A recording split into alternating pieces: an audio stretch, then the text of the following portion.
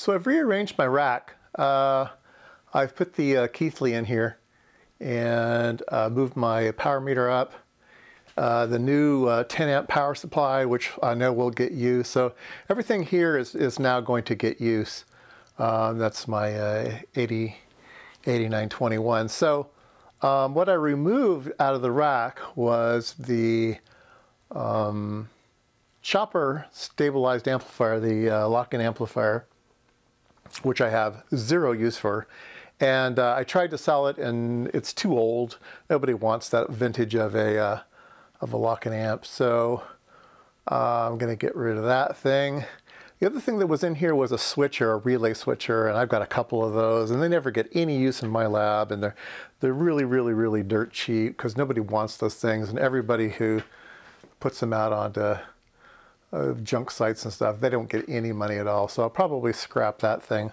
Today I'm going to scrap the lock-in amplifier. So it's over here. It's a nice one. It's an EG&G. So it was nice in its day, but it's just too old and nobody wants it anymore. So I'm just going to tear it down. So it's mine. I get to do what I want. Okay, let's see here. I'll get some tools of destruction here. And I think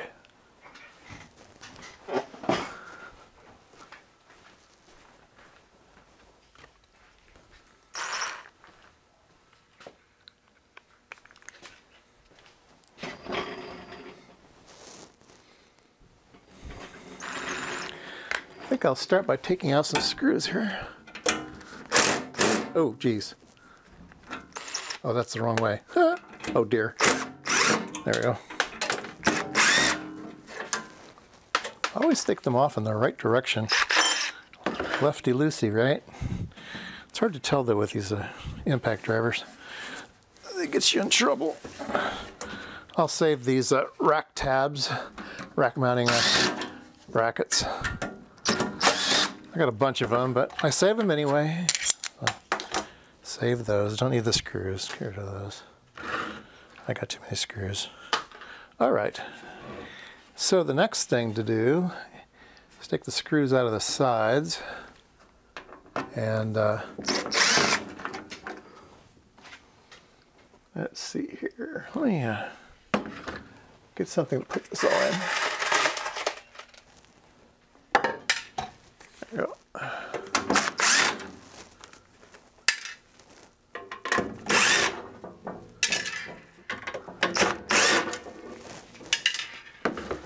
And let's see here. Take the power cord off. Snip. I always save power cords. Have a big box of power cords. Okay.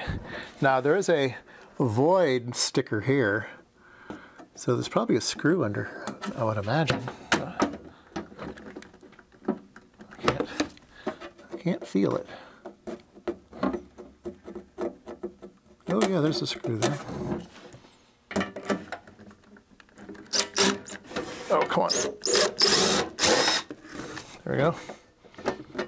Well, it came out part way. That's a tiny little screw. Oh, I stripped it out. Oh well.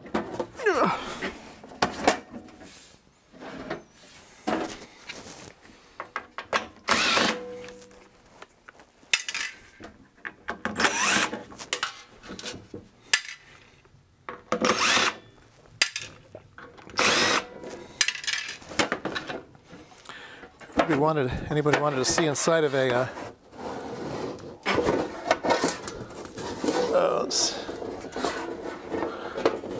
this screw is going to get me into trouble. This one here. I do need to take that out.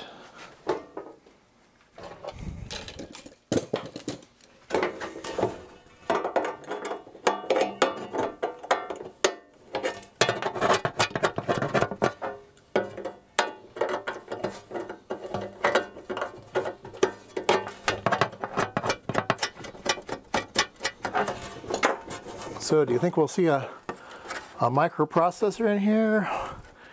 I don't think so. I think this is going to be all analog circuitry. There's a date on it right here, February of 1984. So yeah, it's pretty vintage. So why people don't want it, I don't know. There we go. Finally got that off. All right, so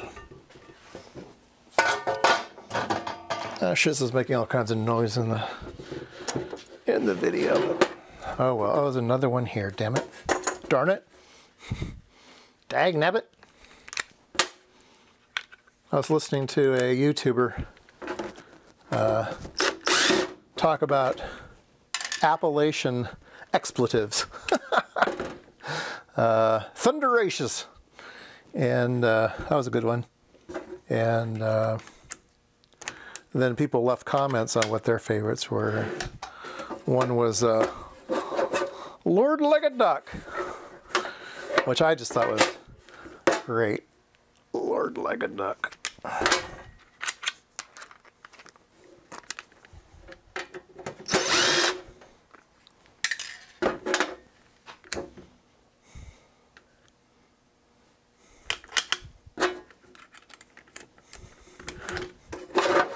Ooh, there we go. Look at that. That's pretty cool. So this says reference board, phase frequency detector. I've got little wires here to go to the next board. And the next board has a transformer. No, that goes over here. So this one says, doesn't say anything. This is the time constant. So it just switches, this board just basically switches out really, really expensive capacitors. That's all it does. And there's some buffering in it. And then over here, we got your power supply over there. A meter, and looks like there might be something really, really interesting under this double shield. That's the input, so there's probably some nice op amp down over yonder. How's that? Yeah. And the power supply is just some 3-terminal regulators here on the side of the chassis. Minus 15, plus 15, and my plus 5. So yeah, standard stuff. Socketed though, I've never seen that before. Socketed, nice. So I can save those. Some nice capacitors. Sprague. 1984 though. They do have a 1981 date code on them. Yikes. Maybe those go in the trash can. Yeah, maybe. I'd like to see what all op amps and stuff are though. So let's go through this board by board, but in order to do that, we need to take the boards out. So let's do that. No more boards.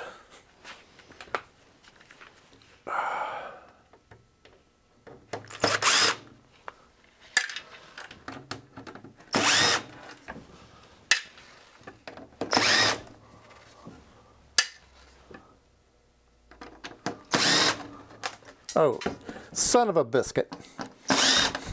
That was a good one. I can't remember all of them though.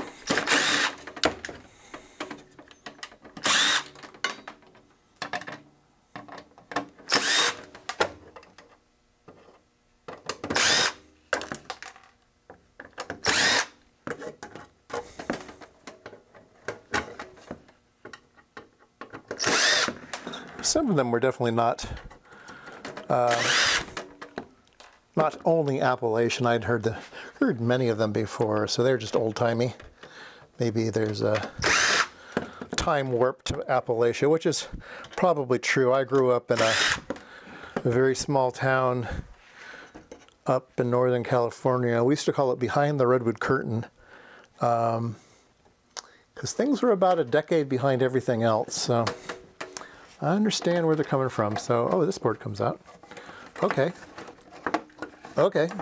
So we just need to pull the wires off of it and it'll remove itself. Look at that. Nice. Let's just pull those off. Okay, so we've got one board out. We'll take a look at that. And I thought this was 2 boards, but this is one big giganto board. Giganto. There's a woman's jean called Gianto, or I forget what. I forget. It's an Italian brand, and there used to be a woman that wore them, and this one guy would always razz her. Got your Giganto jeans on. Yeah. Politically incorrect, but those were the days. Those were the days when you could get away with being a real person and talk real stuff. Oh, there's some good stories. Yeah, I could save those up for another build. There was definitely, maybe I can't tell that. I can't tell that story. Yeah, I probably can't. Never mind. You didn't hear me say that. I can't tell that story. It would be in bad taste.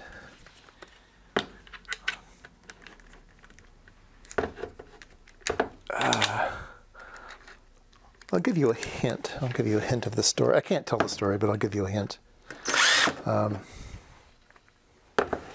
There was a lot of kind of mom-aged women who worked, and we were always hiring young kids out of college for the engineering, and then the ladies were doing the production work, and they were like production managers and stuff, right? They were supervising other. Unfortunately, back then it was women supervising women, right? It was just very sexist. The women had the assembly jobs, and the men had the engineering jobs. Although there were some female engineers as well, but for a large part it was male oriented. But let's see here. How's this come out? I think I need to take those out. There was a young engineer who'd just been hired, and one of the lady supervisors discovered that he was a virgin, and she said, "Whoa, we're going to have to fix that." And they disappeared for a while and came back. Oh dear. Those were the days. Those were the days. Okay. Sounds like a Seinfeld episode. Wasn't George Costanza doing things at work he probably shouldn't have been doing? Oh, get this apart. Is it that thing?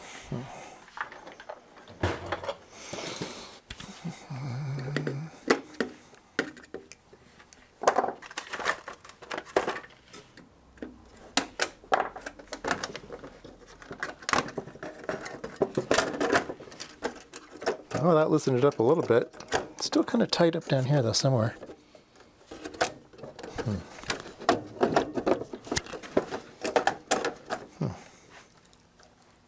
All right, so we got the board out. This board is just giant. You know, it's like 14 inches by 18 inches. It's just giant. So this is the input section here. This is the power supply section over here. So the input section had two shields, one on the top, one on the bottom. So this is the input section again. And it comes into a little controlled area here, very expensive relay here to swap, probably to do zero grounding. And then there's a funny little package here that's got six legs on it. This is probably a matched FET. So this is probably a homebrew differential amplifier, and probably this whole section is just to get the most out of it. And then we have a generic op amp here, probably for an offset or something. An NE 531, and these are 531, 530. Yeah, so these are just generic op amps, and then down here at the other end is just some switching. So this is the big selector here that runs down to switch these two things, so resistors and capacitor, resistors and resistors. And it's the power supply. This is where those three terminal regulators went here. Here's a little bridge rectifier, so not very high current, little tiny little guy. These seemed very popular back in the day in 1983. There's a 24 volt reference here, so you had plus minus 15, plus 5, and plus 24. They're regulated plus 24 for something interesting. So those are all nice. And then some more thing here. This says final AC amplifier. So just a little AC amplifier. National parts, 83, 84. No, 301s. These are 301s. A 741. Can't get any more generic than a 741. And then over here we have some kind of like arranging stuff. Oh, this is the one that swapped in and out these really expensive capacitors here. Very nice ones. I'll save those. I don't think I'll save these capacitors. 1981. Yeah, I don't. 3600. 3600. These are giant. All right, 3600s are like that big now. Okay, and then we have the final board, which is the reference board. Not final board, but you have the two things coming in. You have the input and you have the reference, and this just kind of massaged the reference. So nothing special over on this end. It's just kind of making sure that it's phased and everything. So it says Schmidt trigger here. Yeah, high frequency phase, so just a regular filter, phase frequency detector, reference unlock. Yeah, this is all just really, really generic stuff. Nice little test point here for the voltages, plus 5, plus minus 15, plus 15 ground. Yeah, just a nice little board. Nothing has solder mask. Everything is just tin lead. Back in the day, this is right about when I started working. So this is how things used to be. The things that we were told. Yep. Anyway, so, yeah, boring, boring, boring. There's a nice mica capacitor. There's a few things to save off these boards. Oh, and transformer. That's nice. Transformer's worth saving. Teco Corporation, New Hampshire. All the way from New Hampshire. Very nice. And some nice Allen Bradley. Everything was Allen Bradley. I think the only people making potentiometers back then. So nice Allen Bradley Type J. And then even a better one. This one has ball bearings in the back. I like the ones with the ball bearings. They're nice and smooth. So this is a 10 turn. Very cool. Planetary gearing with ball bearings. Yeah, there we go. And the meter. Save the meter. I don't know how many microamps, but it's a plus and minus meter, which is nice. So, very cool. Well, there you go. So that bought me some space in my rack, and I can send the aluminum to the recycler and save a few parts off the boards. There you go.